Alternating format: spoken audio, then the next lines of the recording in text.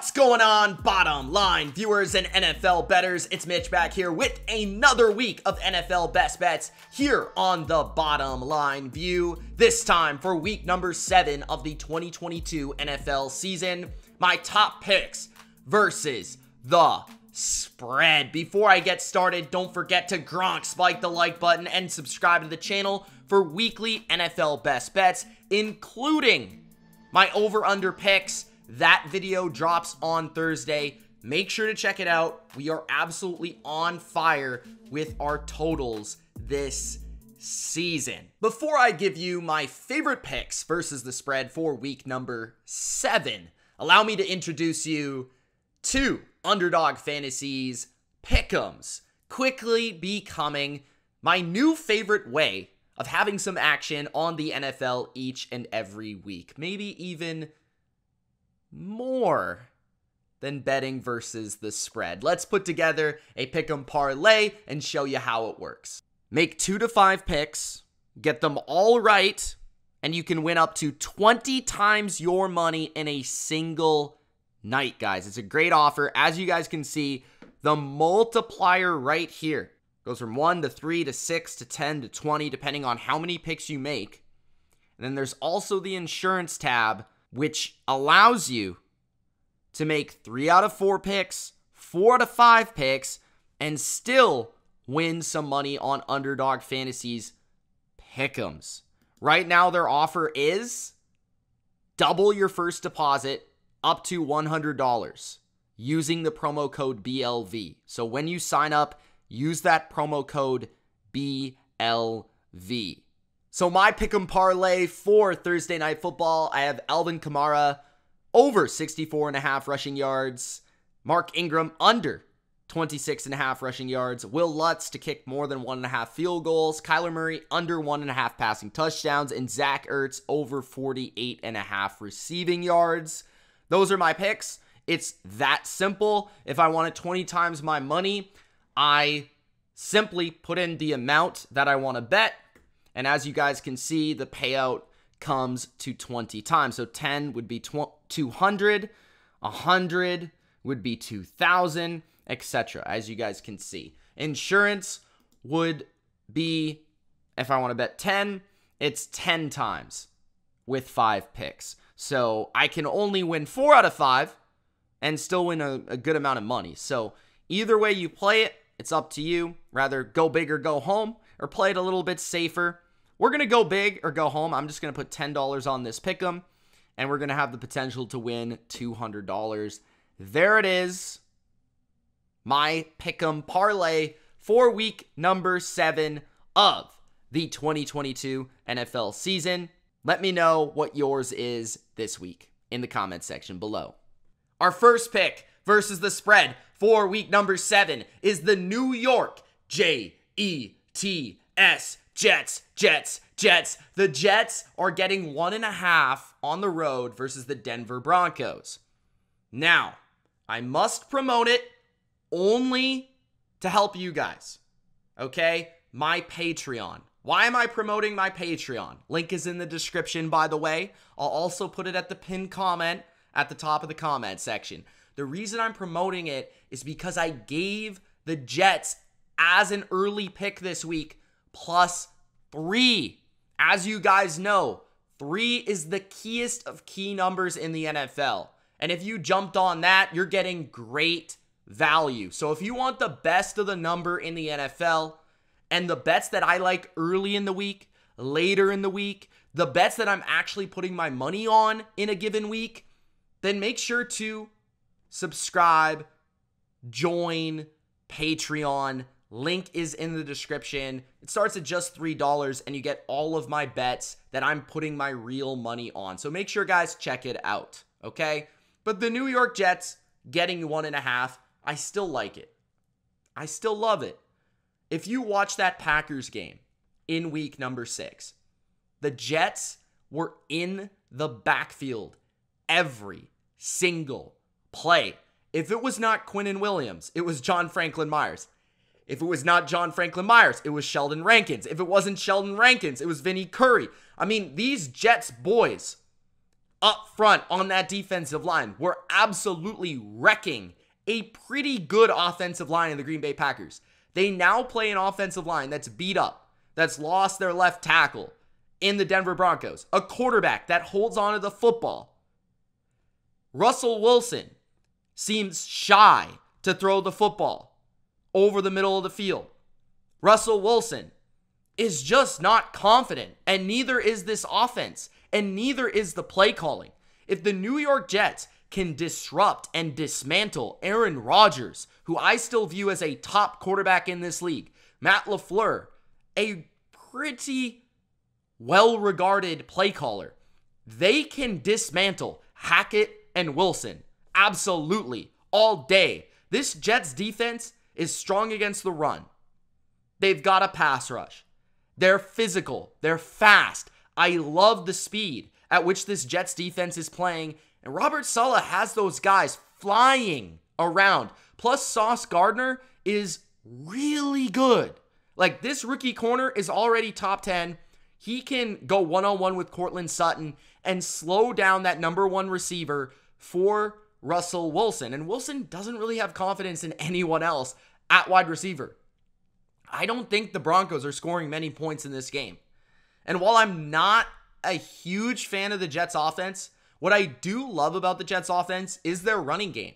Mike LaFleur has shown a lot of creativity in getting the football to his playmakers, Breece Hall, Michael Carter, even occasionally Braxton Berrios, as runners of the football to create explosive plays, which has opened up explosive play action plays and explosive passing plays. We also know that Zach Wilson is a guy that can create big plays with that right arm and all the different arm angles and the different torque that he can generate off of platform.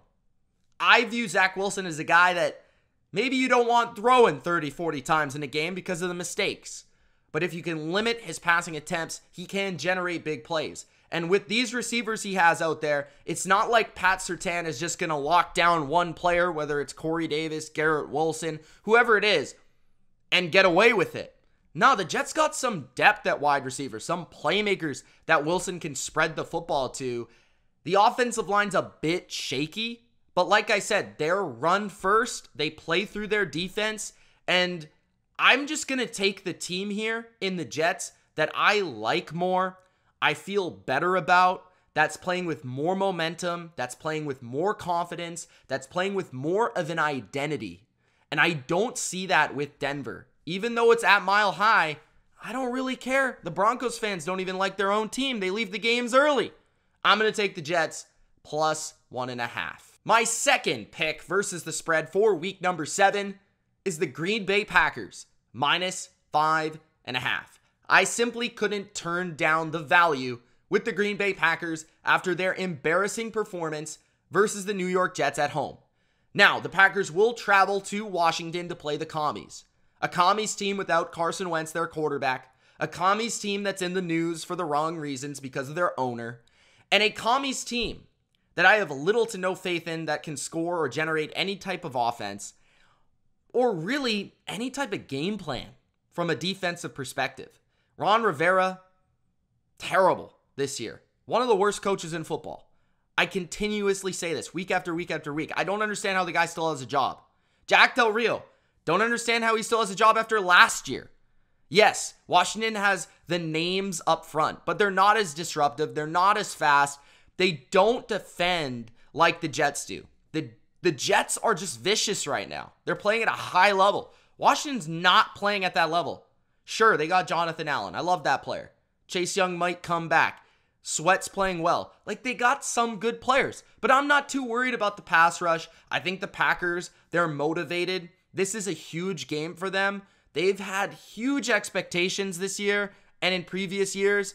I don't see them dropping below 500 versus a terrible Washington team who can't pick a blitz up offensively, who can't really run the ball with any sort of success or consistency. And that's really where the Packers struggle from a defensive standpoint.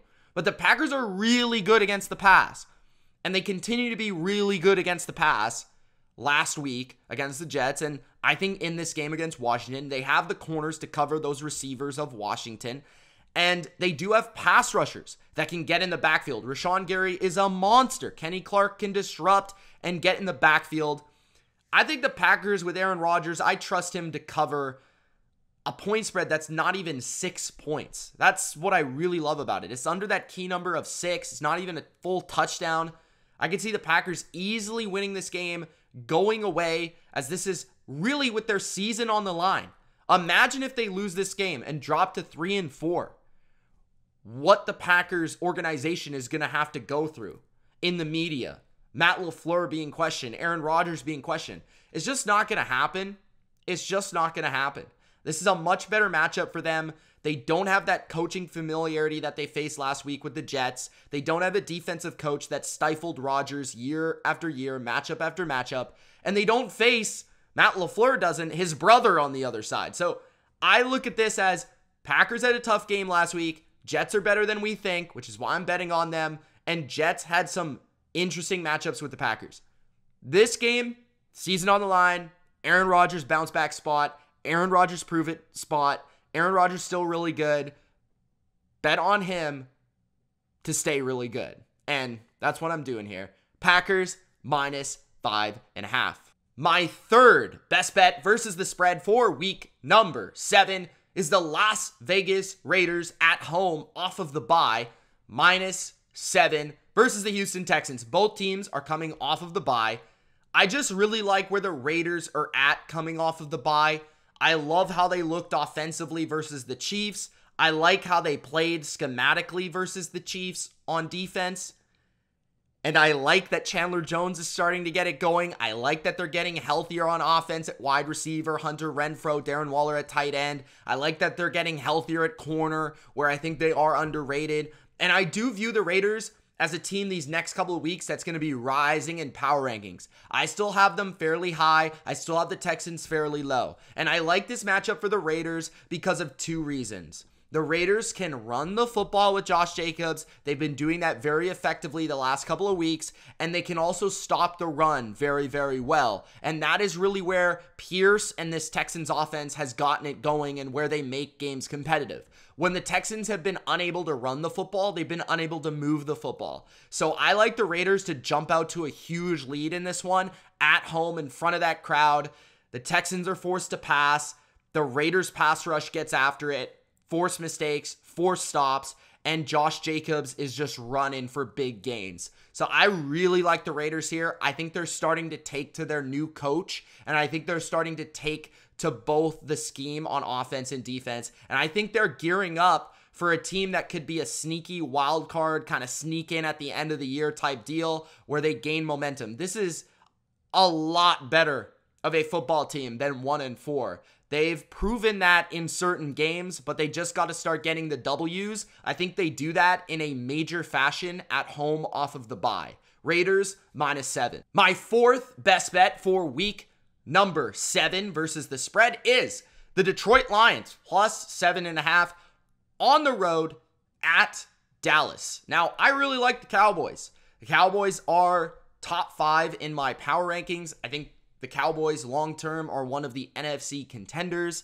Dallas is getting their quarterback back, Dak Prescott. But because of all those reasons, I do feel this is a letdown spot potentially for the Cowboys. On top of that, the Lions are getting healthier, coming off of a bye. I look at the Lions as a team that matches up okay with the Cowboys. Offensively, they can block the Cowboys, which is something that's critical to beating that defense. You have to be able to slow down that pass rush. You have to be able to throw the football against that pass rush. And I think the Lions have one of the few offensive lines that can handle Parsons and company at least relatively well.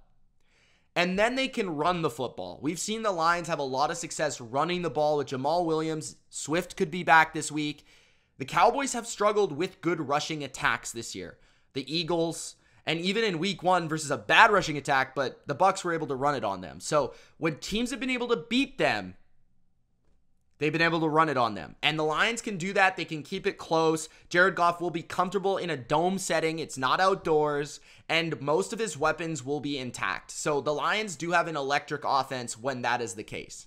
Defensively, I don't have much faith in the Lions defense.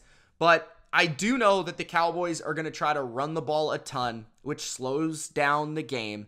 And I do believe that Dak Prescott may be dealing with some rust. And overall, the Cowboys offense just hasn't looked that great this year. And my hope is that the Lions coming off of the bye have maybe one or two more answers to their atrocious effort earlier this year on defense. So I'm just taking the points with the Lions. I love the 7.5. The fact that you're getting the hook on the touchdown. The Lions are really good at covering under Dan Campbell due to their fight, due to their heart. And I think they do it once again this week in week 7. My fifth and final bet versus the spread is the New England Patriots. I'm going back to the well with my Patriots, -8. Now, the spread seems big until you realize that it's going to be very difficult for the Chicago Bears to score double digits in this football game. I just don't know how the Bears are going to keep this one competitive or close from an offensive standpoint. The New England Patriots defense is playing out of their skulls right now. Bill Belichick has been scheming up a storm. Their secondary is just absolute glue, sticky on the outside. They're rushing the passer very well. They stopped the great Browns rushing attack, so I'm not worried about Montgomery or Herbert in this matchup. And Belichick, he's just really good against these type of quarterbacks. These young quarterbacks who don't go through their reads particularly well, who just look to run all the time. Belichick always has a plan to rush these quarterbacks, to contain these type of guys, and to force mistakes from these young quarterbacks. And that allows the team to build a huge lead and cover in a spot at home on Monday night. This is just the type of game that the Patriots win 27-10. It's just the way it goes. It's historic. I've seen it for years. The Patriots offensively are playing really well. They're like a well-oiled machine. They're running the football well. They're protecting the passer. It doesn't even matter who the quarterback is, although I'd prefer Mac in this spot. Wide receivers are better than you think. The rookie Tyquan Thornton is electric. Devontae Parker's winning jump balls. Jacoby Myers is really, really good. Hunter Henry's getting involved. The Patriots are just a legit team, and I don't think Vegas has caught up to that yet. They should be double-digit favorites in this game, in my personal opinion. At home, in a primetime spot, they are going to shine. Take New England to cover -8. Those are my favorite picks versus the spread for week number 7 of the 2022 NFL season. Let me know yours in the comment section below. It's Mitch. Thanks for watching. Don't forget to check out Underdog Fantasy. Use the promo code BLV right now when you sign up. Check out their pick'ems. You know I'll be there. Peace.